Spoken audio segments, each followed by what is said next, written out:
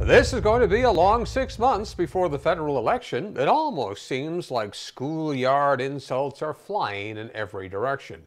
I know you are, but what am I? The PM says Conservative leader Andrew Scheer is lying. Really? In politics? Well, Trudeau even says he will sue Scheer over comments made on the SNC Lavalin scandal. You can't be inventing things. You can't be lying to Canadians. And I think highlighting that there are consequences in short term and long term when politicians choose to twist the truth and distort reality for Canadians. And he said this all with a straight face. Now, politicians twisting the truth, say it ain't so, Joe. Well, Trudeau could be accused of making up some fibs on this as well, on whether he was behind the pressure put on former Attorney General Jody Wilson-Raybould. There's plenty of liar, liar, pants on fire to go around these days. The truth, though, seems to be in short supply. Well, talk about being out of touch. The federal Liberal government this week gave $12 million to Loblaws to upgrade their fridges. Now, the goal is to reduce carbon emissions. Now, Loblaws turned a profit of $750 million in 2018. In 2017, the grocery giant admitted it was part of a scheme to fix the price of bread in Canada. Guilty as charged, they admitted, and as an act of contrition, the company then offered customers some gift cards. Well, there's so much wrong with this, but the Environment Minister just can't see the problem. So I'm really excited to be here in Ottawa Centre. I'm here at the Loblaw in Westboro with Hep, the store manager here. Thanks very much for having me.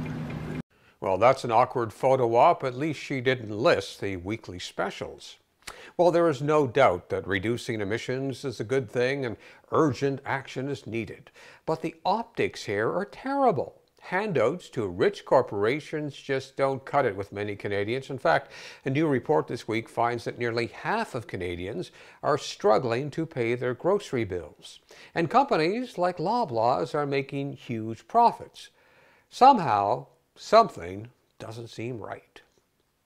Well, locally, your tax dollars are hard at work. City Hall has decided to pay $1.2 million to redo a half sidewalk on Brebeuf Street. Now, what is stunning about this is that the same stretch was redone in 2015 for $2.2 million. The idea was to create a bike path, but it resulted in half a sidewalk. Now, how silly was that? Back to the drawing board, a full sidewalk will be restored, the bike path moved over, and 50 parking places will disappear. So, do the math. $3.4 million in 4 years, and sometimes you just gotta wonder.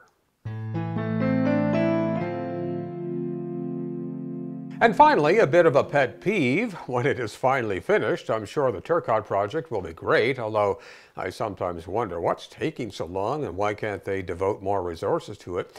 But what really gets me is the impulse for some idiots to take out spray cans and make as many eyesores as possible.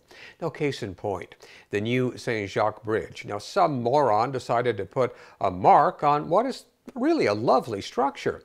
And you find it everywhere. This is garbage graffiti, vandalism, not sure what the answer is. Maybe more vigilance, maybe tougher consequences. It's not funny, and it's not art. I'm Barry Wilson. You can follow us on Facebook, Twitter, and YouTube.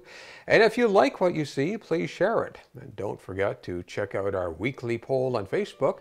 We want to know what you think. Happy Easter, happy Passover. We'll see you in a couple of weeks.